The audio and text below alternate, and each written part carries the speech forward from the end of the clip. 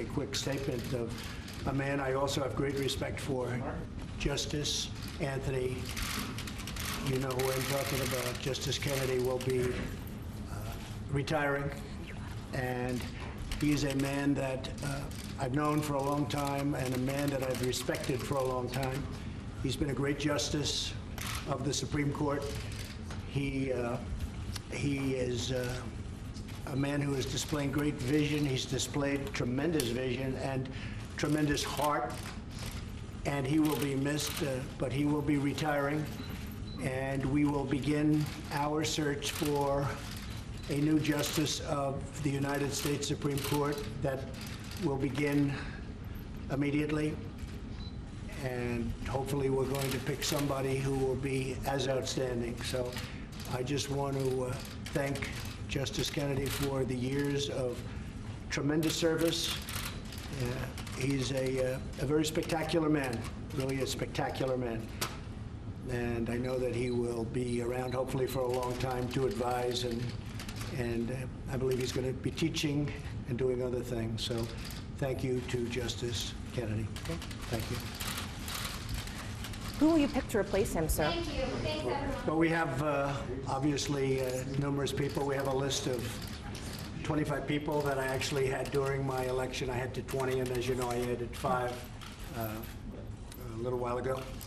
We have a very excellent list of great talented, highly educated, highly intelligent, hopefully tremendous people. I think the list is very outstanding. When I was running, I put down a list of 20 people, because not being a politician, I think people wanted to hear what some of my choices may be, and it was pretty effective. And I think you see the kind of quality that we're looking at when you look at that list. But I added 5 additional people to the list. So it will be somebody from that list. So we have now boiled it down to about 25 people. And sir, when did you find out? To the World Cup, President Putin to the final. Yes, no, I will tell you, we fought very hard to get it here. I think they're doing a fantastic job with the World Cup right now. It's in Russia, and I will tell you that it's exciting. My son loves soccer, and he loves watching the World Cup, and they have really done a fantastic job with the World Cup. It's exciting, even if you're a non-soccer fan. I'm a soccer fan a little bit, but I don't have much time. What are you rooting for? But, well, I'm rooting for everybody to do well. But I think the venue has been fantastic. They really have shown something very special.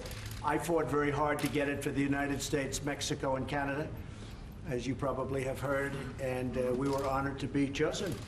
And this is a great gentleman and a great soccer fan, too. But we were very honored to be chosen for the World Cup, so we look forward to that. Mr. President, will you meet with President Putin, sir, and where? Most likely. John Bolton is over there now.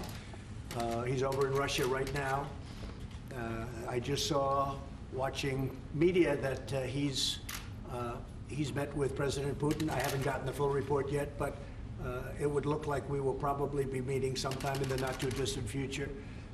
And I've said it from day one, getting along with Russia and with China and with everybody is a very good thing. It's good for the world, it's good for us, it's good for everybody. So we'll probably be meeting sometime around my trip to Europe. Do you know where? That hasn't been determined yet. Probably I will know within an hour. And what about the injunction on immigration? Will you fight that? The California judge who says reunited families must be put together. Well, we're going to see, but we believe that families should be together also.